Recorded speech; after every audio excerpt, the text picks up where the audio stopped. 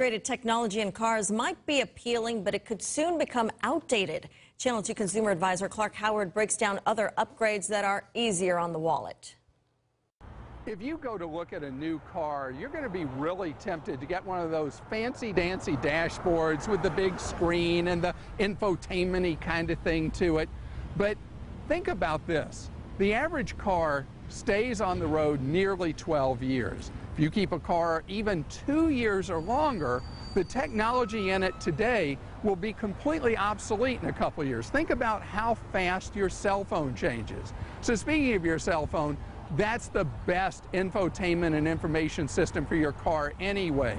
It's cheaper to have that to do the things that you want the car to do, and it continually updates. So when they tempt you with that multi-thousand-dollar offer for the fancy system in your car, just say no. I'm Clark Howard.